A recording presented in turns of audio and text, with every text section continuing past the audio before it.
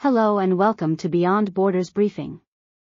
In this video, we'll be discussing the bizarre video statement released by the dad and stepmom of Sara Sharif, a 10-year-old girl who was found dead in her home in Woking, Surrey, on August 10.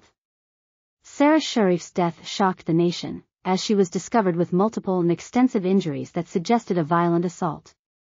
Her father Irfan Sharif, his partner Baynash Batul, and his brother Faisal Malik fled to Pakistan the day before her body was found, and have been wanted by Surrey police ever since. In a surprising move, the couple sent a video to Sky News and BBC News on Monday, in what is their first public contact since Sara's death. In the low-quality footage, Irfan Sharif does not speak at all, while Baynash Batul reads from a notebook in Urdu. The video statement is strange and disturbing, as it barely mentions Sara or expresses any grief or remorse for her death. Instead, it focuses on accusing the Pakistan police of harassing and torturing their relatives, and claiming that they are hiding because they fear for their lives. Baynash Batul describes Sara's death as an incident, and says that they are willing to cooperate with the UK authorities to fight their case. She does not explain how they plan to do so, or where they are currently located.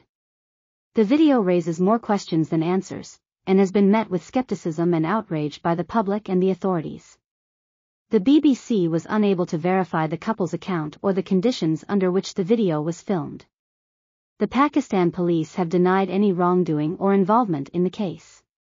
Surrey police have issued a statement in response to the video, saying that they are aware of it and are working with international partners to locate and detain the suspects.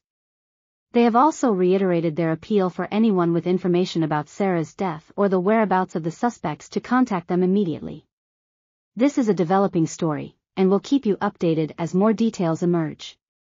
Stay tuned for more crime news and analysis on this channel, and don't forget to like, share and subscribe.